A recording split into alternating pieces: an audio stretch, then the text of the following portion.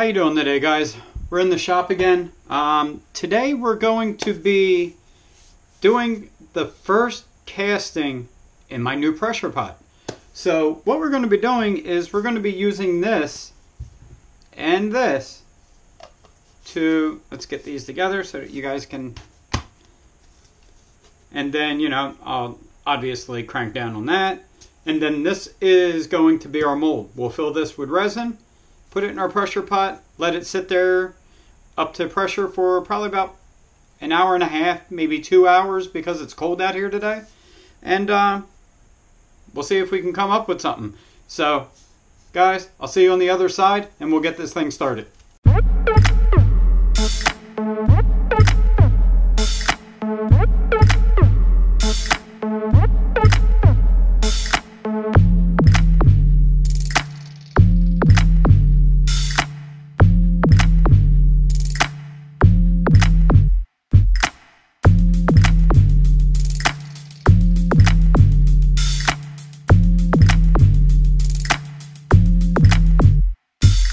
Alright guys, first thing is we need to prep our mold. So in this case it's just a piece of PVC. You can see it's all frayed and it has, you know, it's all burred up. You want to make sure that whatever you're casting in is you know, clean and dust free as possible. So in my shop that's going to be a little bit of an issue. So first thing I'm going to do, I'm going to take my deburring tool and clean it up. I'm just going to go around, and as you can see we have a nice little, I don't know if you can tell, but we have a little chamfer right on there. Now we'll do the same thing going around the outside. The outside might be easier for you guys to see the chamfer on. And I don't know how much you guys and gals would need something like this, but this is basically just the machinist deburring tool. That's a little carbide insert right there, and I like it because it extends if I need to deburr something on the inside or whatever. So I'm going to deburr both ends, and then we'll have to wipe them out, you know, because we got to be clean and dust free.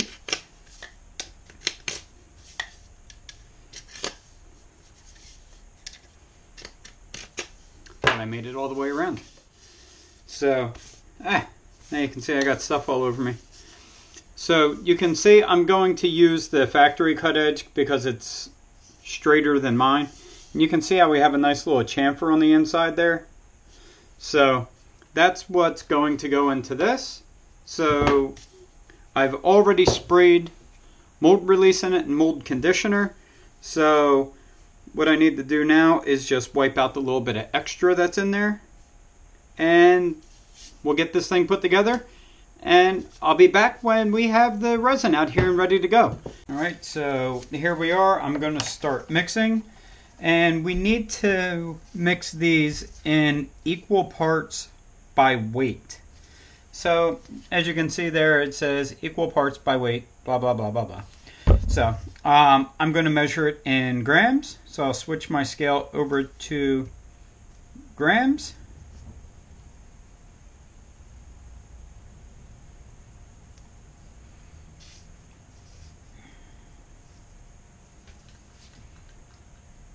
And you see the little G comes up, we're at grams. So we're going to put our cup on there because we want to zero it out because we don't want that involved in the weight. So we're going to zero that out. And we need to do this in equal parts, and this is about 400 grams, and I'm figuring that's probably about how much we're going to need. So we're going to do, since we're doing two different colors, we're going to be doing 100 of each in the red and 100 of each in the black. So let's get to it, because I'm actually going to be using 3 different colors. I'm going to be using red, black, and also a pearl. So let's get to it. And here's my stir. Not the best stir, but it works great. I've used it before. I know I'm going to get flack for it, but here we go.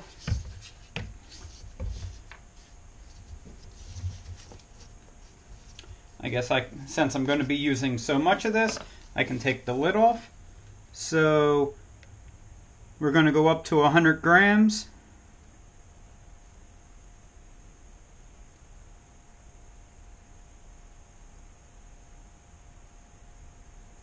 Alright, I'm 105, so I want to make sure I use 105 with the other one.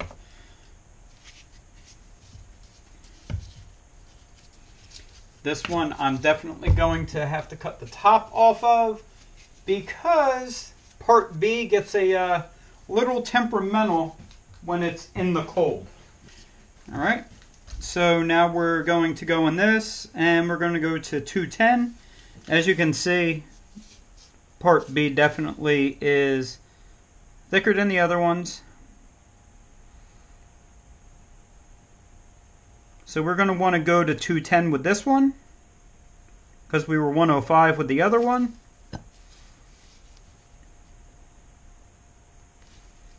Slow down so we don't go over and don't have to keep going back and forth with them.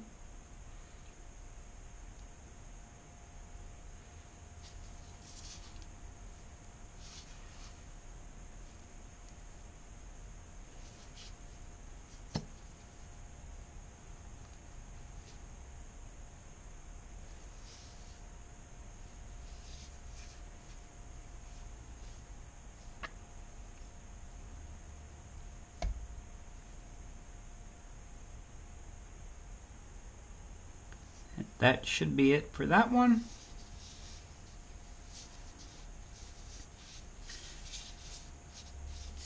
Alright, that brings us to 209. So we're going to take that off. We're going to have to stir that up. So once again, we're going to go to 100 on this one.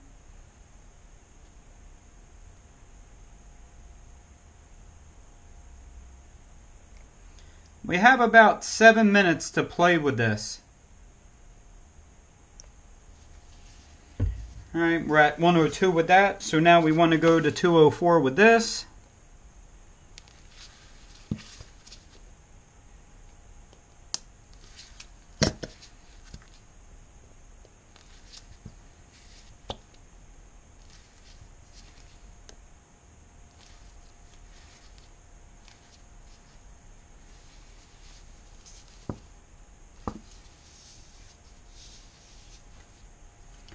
And I made a mess, but we are right at 204, so I will take my glove off because I don't want to make a mess on everything. And now we're going to put our colors in one at a time. One is going to be red,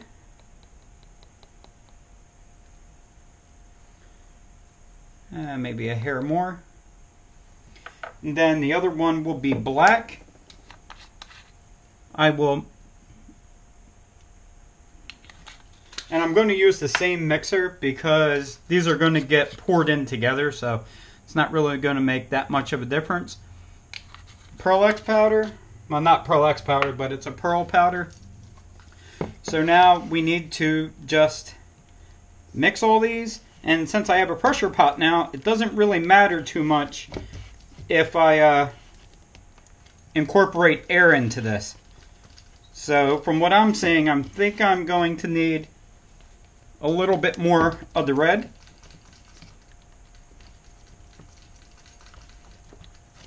You want to make sure you scrape the sides, get everything off of them. Scraping the bottom constantly. Yeah, I think I need a little bit more red in there. That might be actually too much red.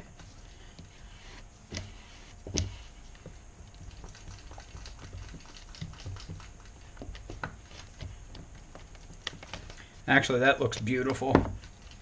That's really the color I was kind of going for. And you see I'm scraping the bottom, going through the middle, getting everything off the bottom.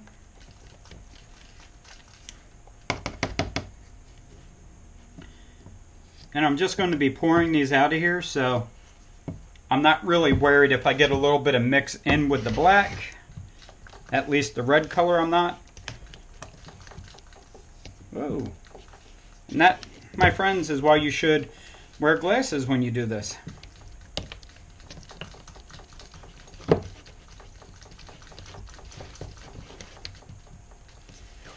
and you can feel it heating up in your hand because that's chemical reaction.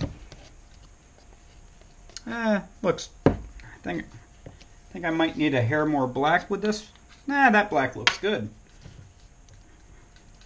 So scraping the bottom, scraping the side the whole time.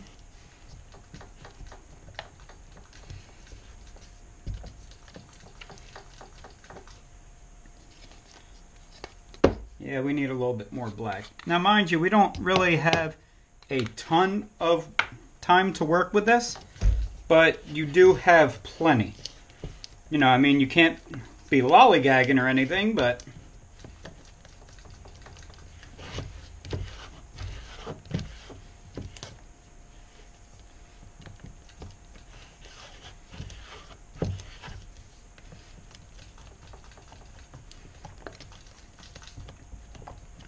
scraping the bottoms, scraping the sides.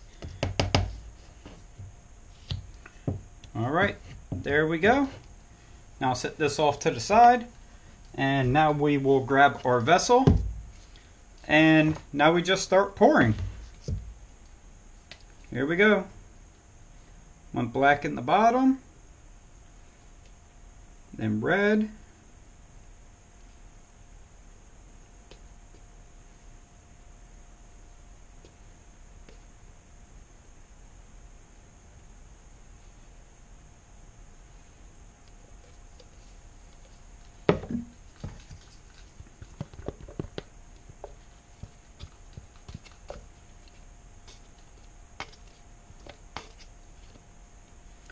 all that in there.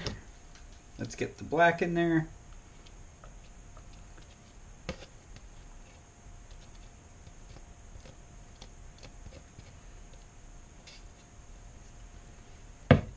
Now what I'm going to do is I'm just going to put this in and just give it a little bit of a mix in here.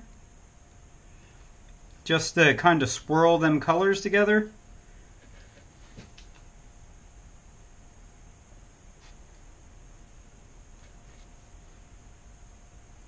Get that off there, and now this is where we put it in our pressure pot, and then we bring it up to pressure. So as you can see, I got to do this pretty quick because I only have another minute or two, because the pressure pot is going to make sure that I don't have air in it.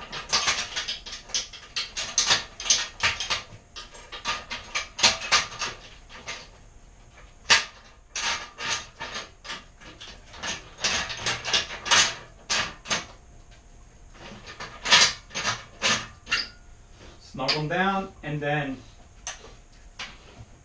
crank them, you know, kind of like a tire for a car. Get them good and tight. Pop our airline on. And then bring it up to about 50 pounds of pressure.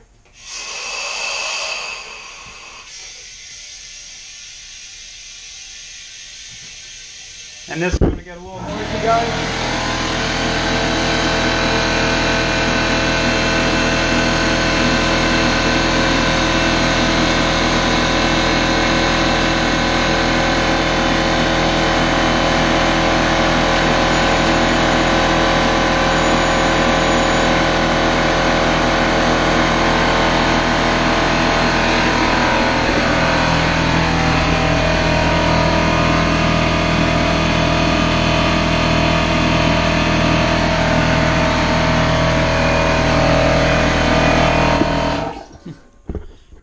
So it's pressurized. It's going to sit in there for about 45 minutes to an hour, I believe is the demold time on this. Let me see. Demold time is 45 minutes to an hour and a half. So an hour and a half, we'll come back and we'll see what we got. This is actually going to be a two-part pour for me because I have the swirled colors at the bottom and then I want about an inch of solid black at the bottom of that. So, you know, I'll get that on, and then I'll see you guys when I demold this thing. Alright guys, here we are. We're back. I have, as you can see, I have this, and it's out of the pot. So, let's see what we can do about possibly getting this out of the mold. So here we go. I'll bring it down here. Let me tilt you down a little bit. Keep you up that way. There you go. And let's see what we have. First thing, we have to take off our band. Now mind you, I don't know if this rubber is going to come off or if that's even going to come off. I might have to turn it all off in my lathe. So let's see what we got.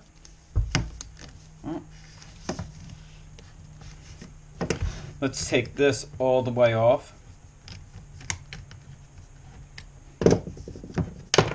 Alright, so now you can see it's loose on the outside, which is a good thing.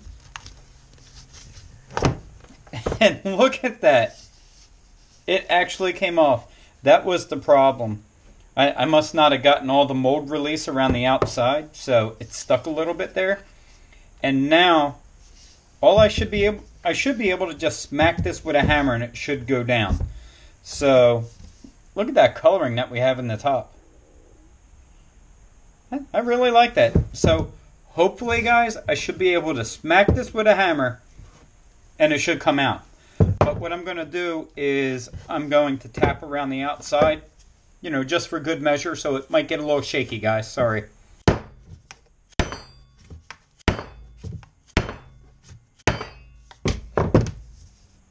Alright, it's still in there, but you can see how a little bit of the resin got underneath here.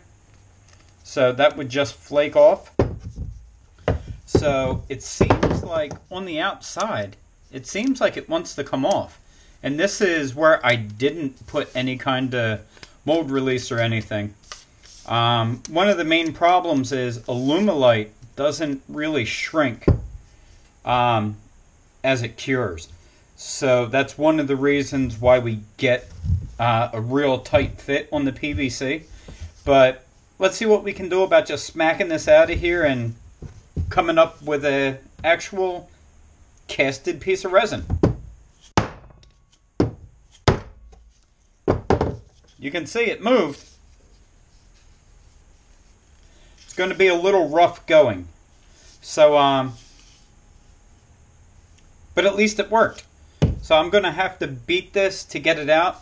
So this is where it's going to go to some music for you guys. So, oh, here we go. Maybe no music needed.